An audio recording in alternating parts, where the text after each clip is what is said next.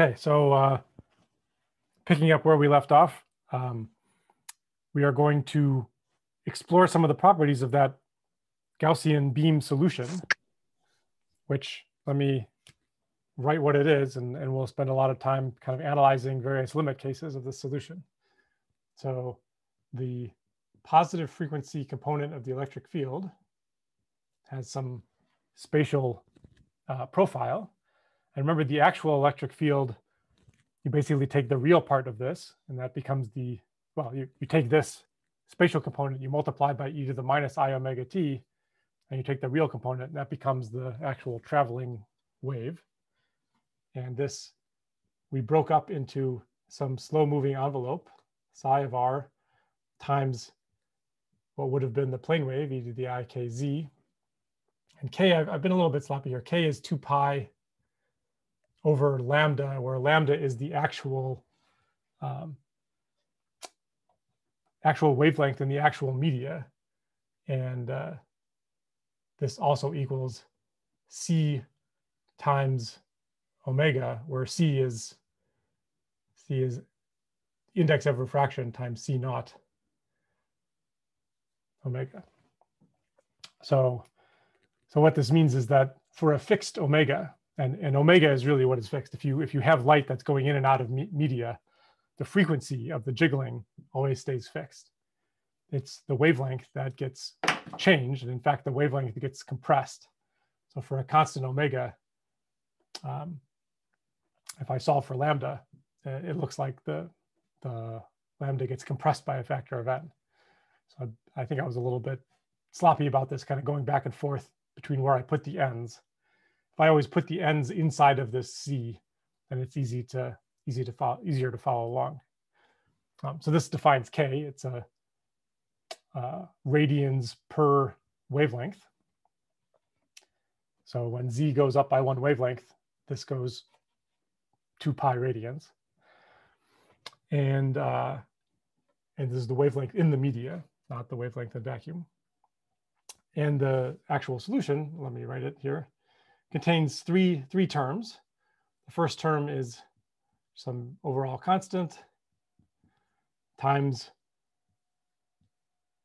this width, beam width parameter. Let me be a little bit more explicit about my omegas versus my w's. Let me make my w's a little bit more spiky. So w naught over w as a function of z. And I'll write what these things are in a little bit, times the exponent of minus r squared. This is the cylindrical r, not the spherical r, over w of z squared. So this sets the amplitude, and the rest of the terms are all pure phase. So what is w naught? Well, w naught is our single parameter that defines the fatness of the beam at the origin. So how wide the beam is at the origin. And once you specify that one parameter, along with the wavelength, which this whole thing is for a fixed omega and therefore a fixed wavelength. Once you specify those two things, the whole pattern is fixed.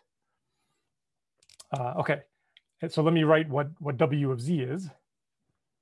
W of z is w naught at the origin times the square root of 1 plus z over z naught squared.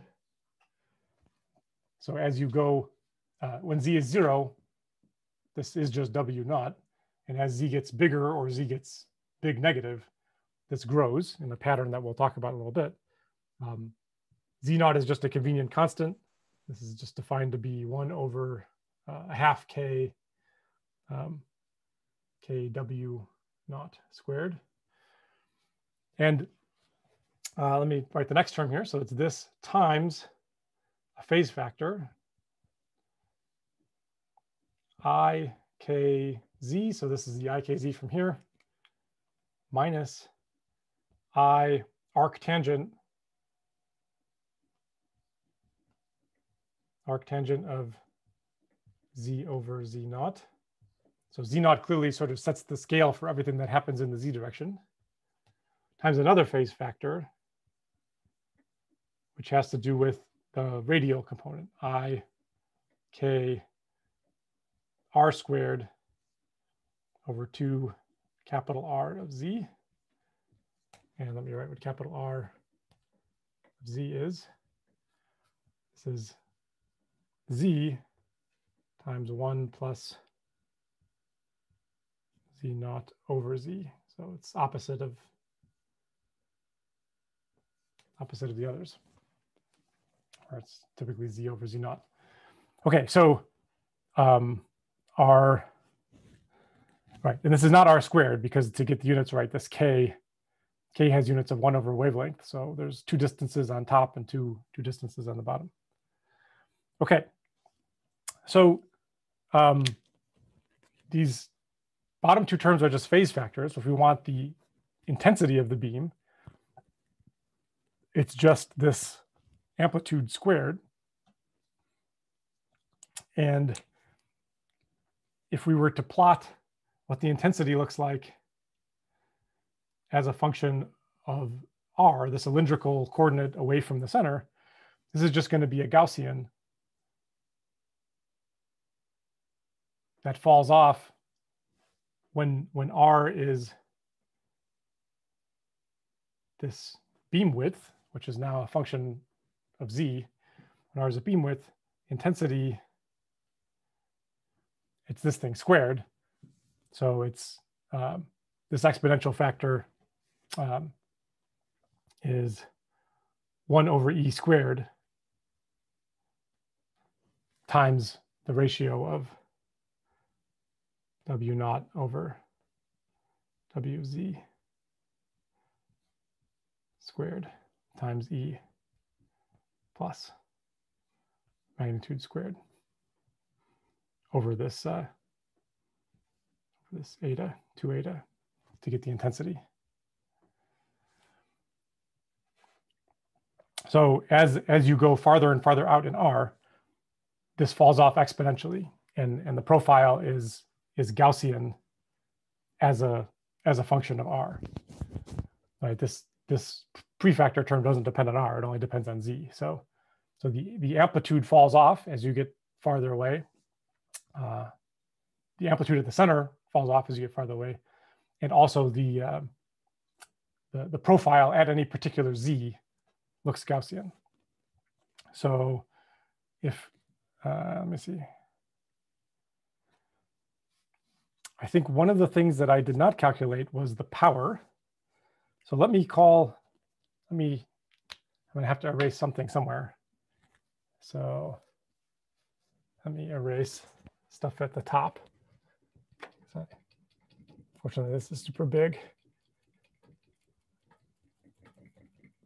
I'll erase stuff at the top and right up here. So one of the things you can show is that the intensity is falling off as you get farther away because the beam is spreading out. But if you look at the power, which is the integral, well, let me define one thing here first. Let me define the intensity at the origin at Z equals 0. This is just the intensity at Z equals 0. So I'll just plug in Z equals 0 here. W of Z at Z equals 0 is just W naught. So these terms cancel out. So this is just E, yeah, this is just E naught plus magnitude squared over 2 eta to get it to the right units. I think I'm wrong about this. This 2 goes in the numerator to turn a amplitude into an intensity times e to the,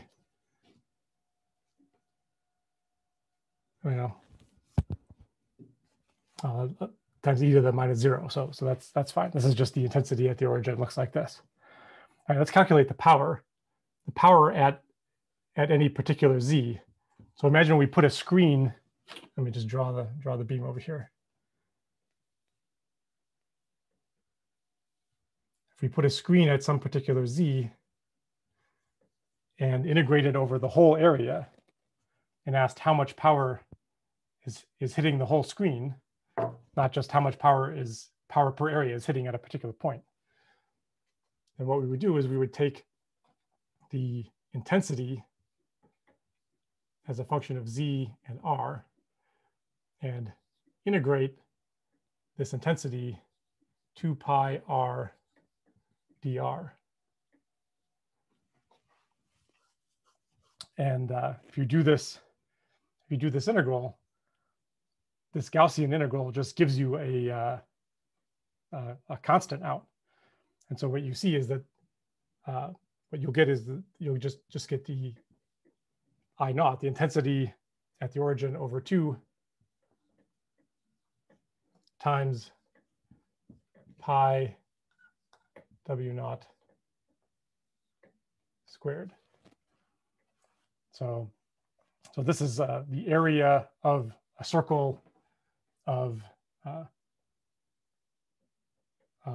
radius w naught, which is that radius, and the total power is independent of z, and it's the same as the power. It's the intensity at the origin times the area of the beam divided by 2 because it's falling off.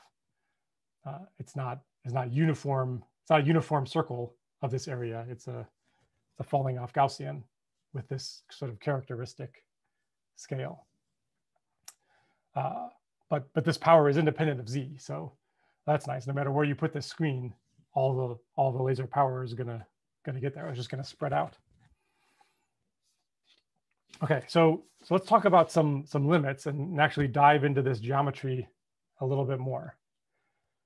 So let me see where I am going to erase what I just wrote up here because I want to keep all the definitions of everything. But I'll redraw this picture. So when people talk about Gaussian beams, they often draw the following picture and label it in the following way. But keep in mind that this picture here, so here's the z-axis. And I'm going to draw a beam that comes in, comes back out. On the other side, it comes in, comes back out. I need to get a new pen.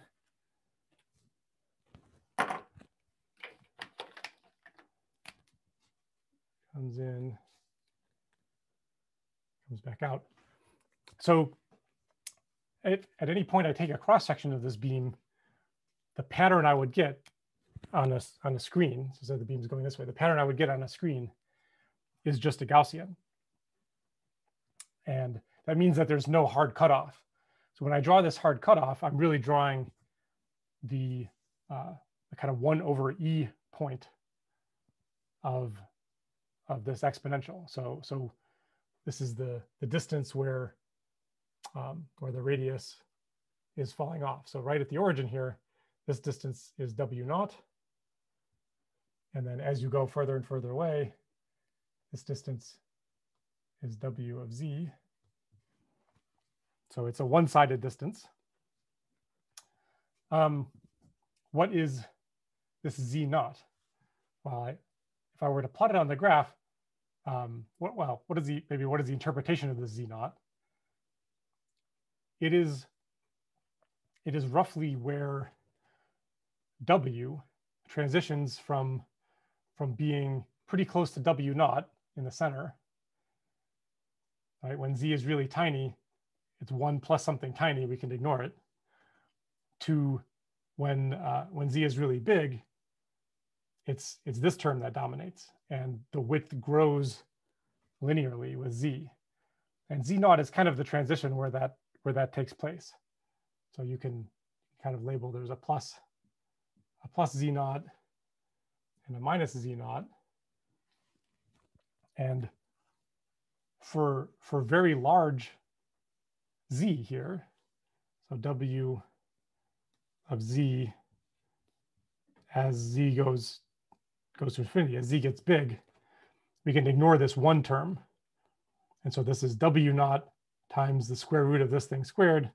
This is just w naught over z naught times the absolute value of z. So w just grows linearly with z for large z with some characteristic slope. If I were to plot that, let me change colors here. If I were to plot that growth, it would, so this is an imaginary growth that only really takes into effect as z goes out to infinity. If I were to plot that, it would eventually asymptote to that line. And same thing going this way. Same thing going this way. Same thing going this way. Okay, so this whole beam is pretty paraxial. So this angle that it's making here, let's call this theta naught. The angle that this beam is making is kind of small, and so that means that the angles are pretty close to the slopes. So the actual theta naught here is the arctangent arctan of w naught over z naught, which is pretty close to just w naught over z naught. And if I plug in the numbers here,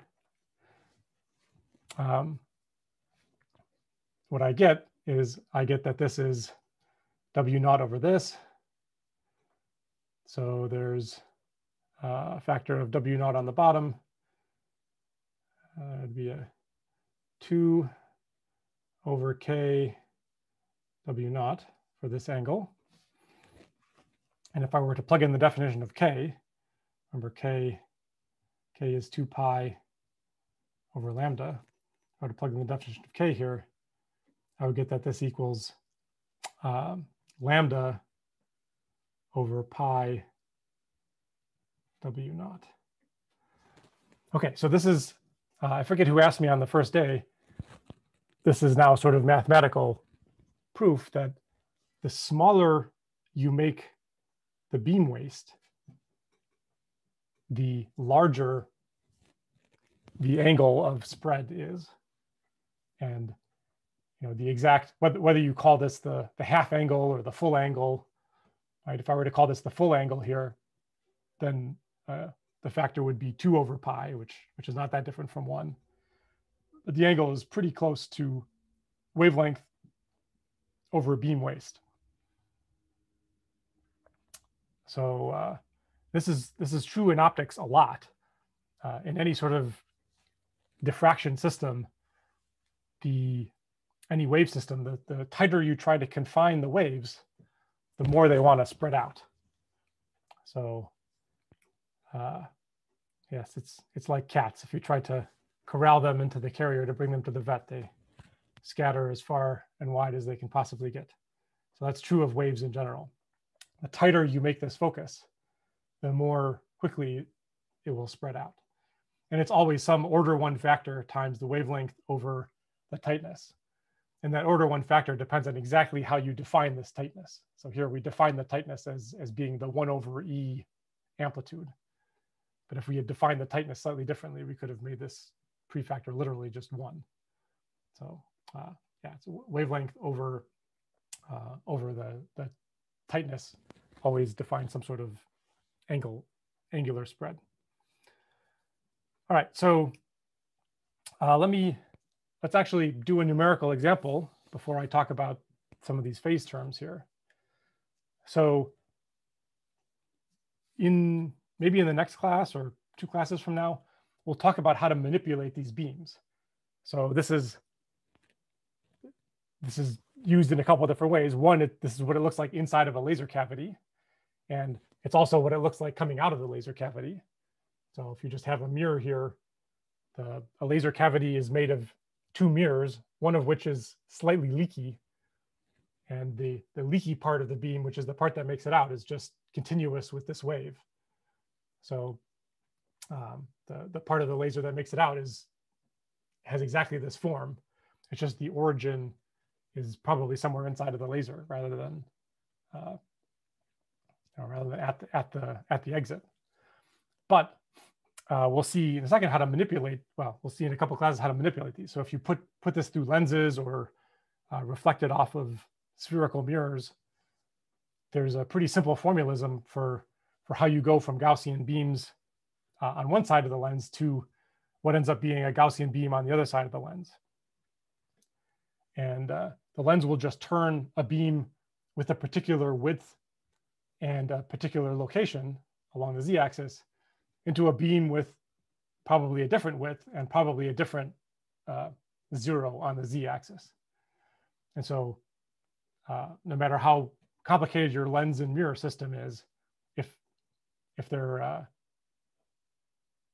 thin lenses, you know, where the radius of curvature is, where the lens is thin compared to, you know, how far away you put it from the origin here.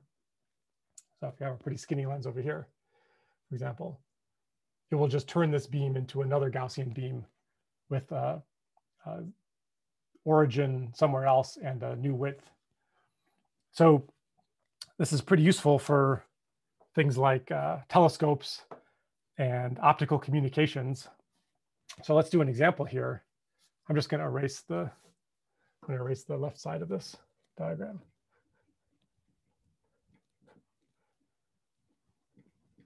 Let's do an example here, which is a Gaussian beam coming out of a quantum communication satellite that was launched a few years ago by the Chinese. So this is called the Mesius satellite. Mesius satellite. And the telescope diameter on the satellite, so diameter of telescope, is about 30 centimeters. And the lens system in the telescope is designed to fill. So if this is the telescope and the diameter is 30 centimeters, usually you make W naught sort of fill about, goes about halfway out. So you don't want W naught to go all the way out, because then you're losing some light. Remember, this is just the 1 over E amplitude. So the beam that hits the mirror of this telescope is manipulated so that its W naught is about a quarter of the diameter of the telescope. And so you can think about this whole beam coming out as having a W naught that's a certain size, and the wavelength that the telescope uses is 850 nanometers.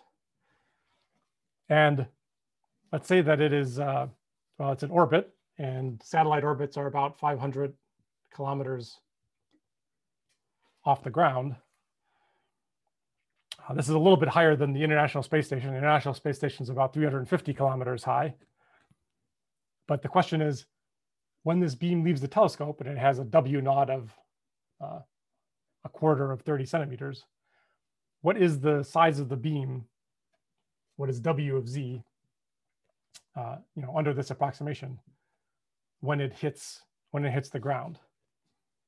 So this sort of determines how much light you can capture on the ground. And I'm going to take a quick break here and let you plug in some numbers from the diameter of the telescope and wavelengths, and you can draw some diagram of this thing spreading out, going to the ground.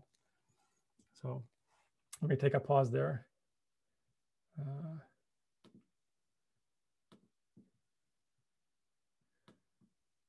fact, I will actually take a pause and go grab some water because my throat is very dry. So I'll let you calculate how big this beam is on the ground. Either it's sort of 1 over E radius or a diameter or something to that effect. All right, I'll be back.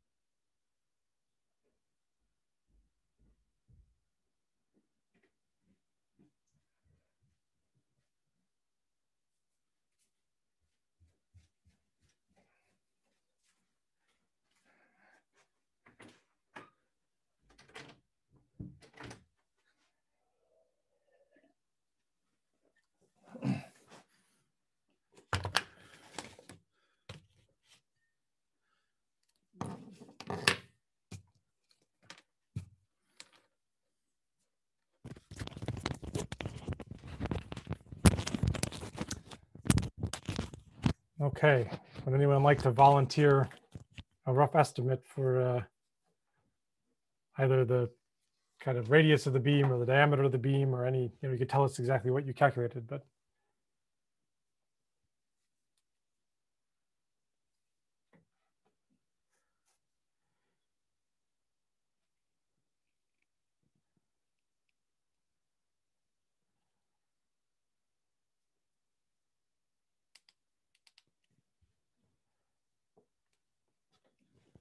It will be an extremely long, awkward pause. I guess I got like 1.8 meters for the radius of the beam, I think. And that sounds about right. What did you do?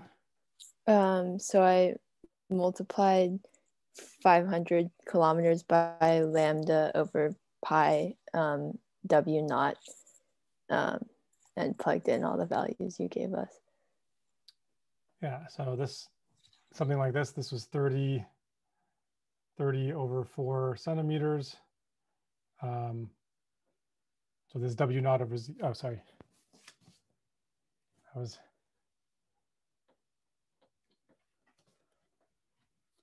yeah, this was 500 kilometers was the magnitude of Z, and this W naught over Z is lambda. So 850 nanometers over pi times the 30 over 4 centimeters, something like that. And that gives you roughly what the W of Z is at the surface. Yeah. And you got 1.8 meters. Yeah, oh yeah, I think that's right. So that means that the diameter of the beam is about 3.6 meters when it hits the ground. And to capture the entangled photons from this satellite, they use a telescope on the ground that has a diameter of about 1 meter. And so their efficiency is the area of it's roughly the area of the telescope on ground divided by the area of the beam on ground. So this is pi 1 meter squared over pi. This is 1 meter over 2 squared times pi, and then you said 1.8 meters squared. Yeah, so this efficiency works out to be about 8%. So, it's not exactly 8% because it's actually a Gaussian beam, but this W width is a pretty good estimate for where most of the beam is located. So 95% of the beam or something is located in there. So, just purely from this optics of beams, you can work out roughly how big, if you were to work backwards, you want to say, okay, I want to get about 10% of my photons. How big do I need the telescope to be on the satellite? It turns out that for visible light, and this is barely visible, but it's pretty close to red light, you get pretty reasonable numbers, 30 centimeter diameter telescope. So yeah, all right, thank you. Any other kind of questions about that calculation, or how one might apply these kind of angle estimates?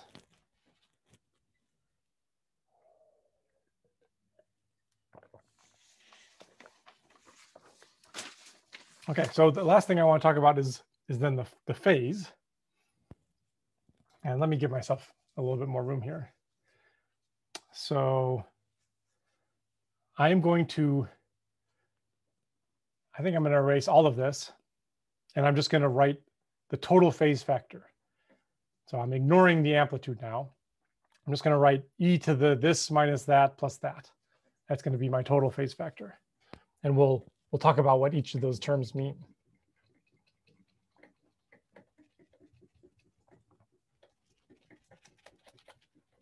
And I'll show why, kind of how this maps on to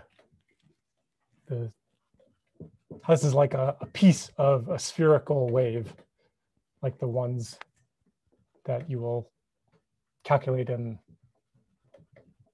Python, and why, even though I asked you to calculate the interference between two spherical waves to get the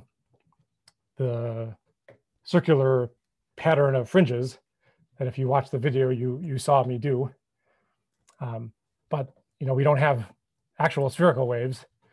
The laser is not a source that's really spreading light out uniformly in every direction. The laser is spreading light out mostly in the forward direction in this Gaussian pattern. So why was it a good approximation to pretend that it's a spherical wave? That's what I'll talk about now. So the total phase factor, too many T's. Total phase factor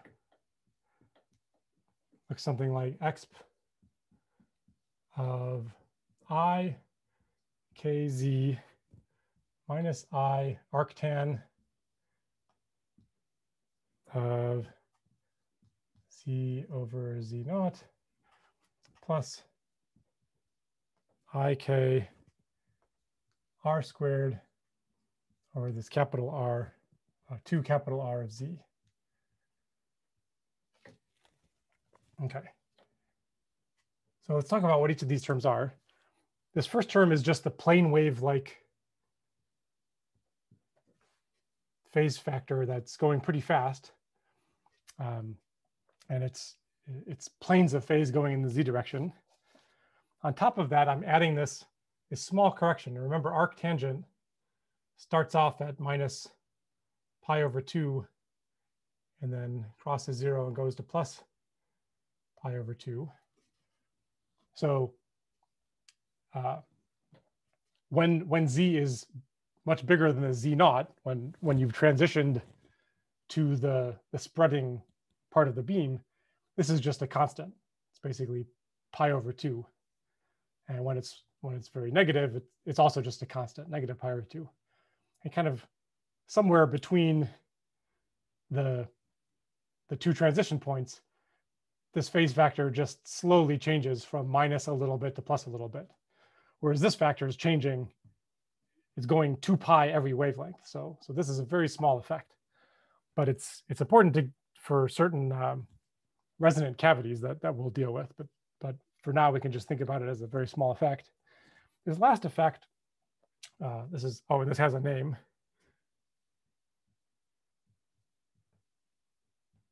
I don't speak French, but Gouet, I don't know. I don't know if someone wants to correct my French pronunciation of this person's name. I'd be happy to hear it. This last term is called the radial phase.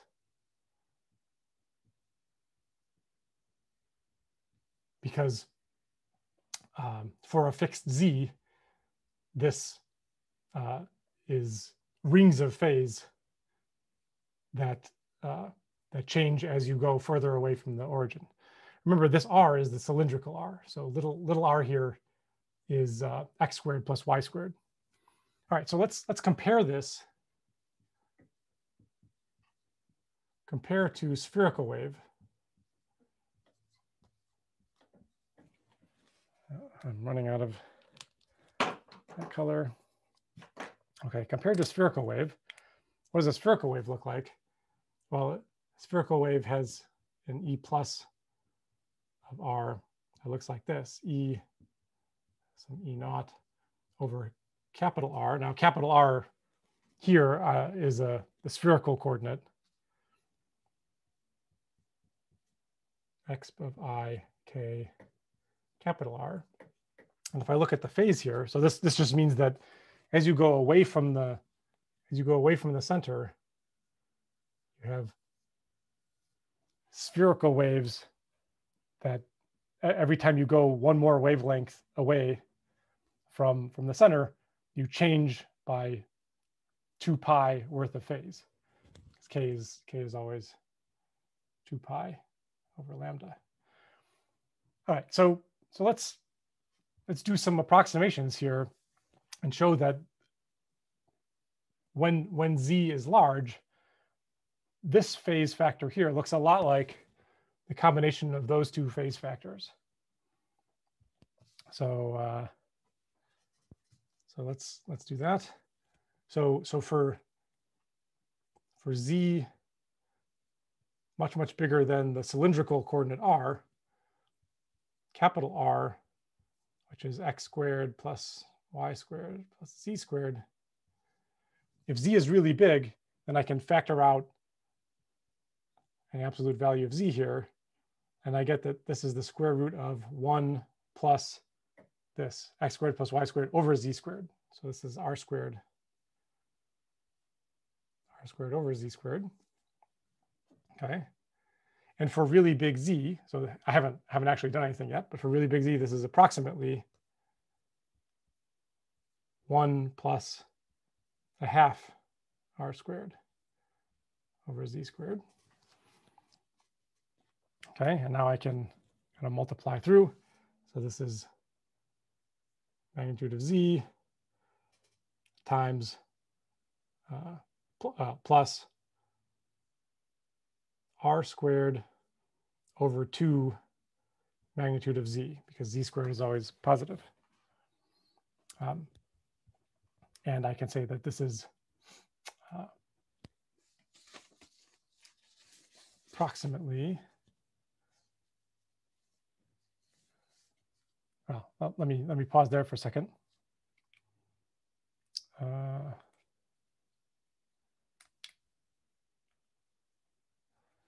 Well, let me go one more approximation. So when z is much bigger than r, and I can replace this z by r, right? So imagine I'm kind of way out here, where my z is much bigger than any any distance away from the z-axis, then the z distance is not that different from the actual real spherical radial distance. So let me approximate this again by z plus r squared over 2 capital R.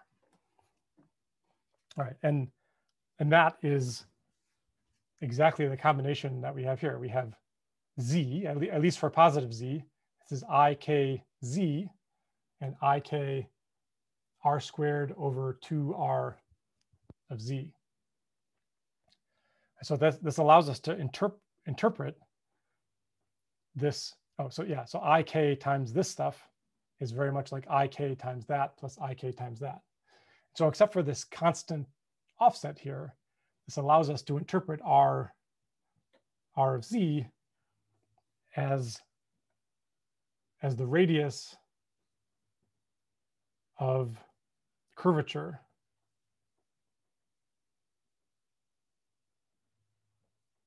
of the phase fronts. So what do I mean by that? Well, I'll try to pull up the animation in a second, but remember toward the origin, the phases were kind of vertical, but as we got further and further away, they started to turn more and more into what looked like kind of curved things with some radius. And as long as you're sort of not too far from the origin, these really do look like circles of a particular radius. And by doing this approximation of a truly spherical wave, we see that as long as you're kind of far away from the origin and you're not too far off axis, the phase fronts of the spherical wave look a lot like the phase fronts of this Gaussian beam. All right, now